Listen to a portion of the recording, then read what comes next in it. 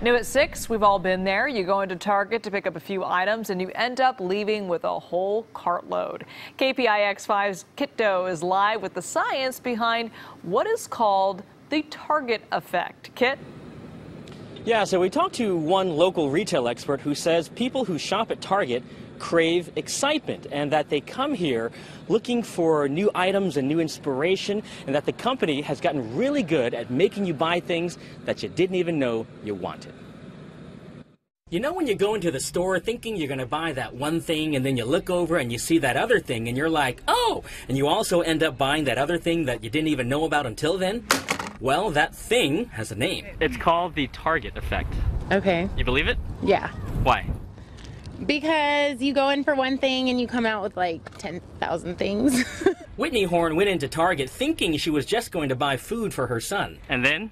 And then 2 bags later. The Urban Dictionary defines the Target effect as the result of going into a store intending to buy a few things and leaving with much more. This is a real thing? So yes, it is a real thing. Kiet Do is a retail expert from Santa Clara University and says the Target effect is the opposite of the Amazon effect, where people shop online for their utilitarian needs. But Kiet Do says Target uses the tried and true technique of cross-merchandising, setting up displays to help you discover what he says are products that excite the customer. Academically, we call this hedonic shopping, meaning it's not utility oriented. It's not like I want to solve something.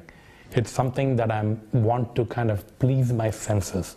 It's something that I do to open my mind. Kiet Do says Target has some of the best designers in the industry, and the company was smart to freshen up and renovate their stores, which means this whole Target effect is no accident. I think it's a very strong, deeper positioning they're carving out against Amazon.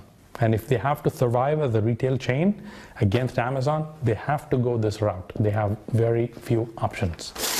About the so-called Target effect, the company released a statement to us saying, in part, our in-store shopping experience facilitates a sense of inspiration and discovery through visual merchandising and curated product collections, while still making it easy for guests who want to stop in for a quick trip.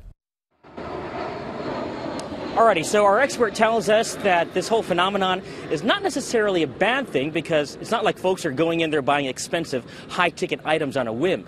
And if you also change your mind or you don't like the thing that you bought, Target has a very generous return policy. And we're live in downtown San Jose. Kiet Do, KPIX 5.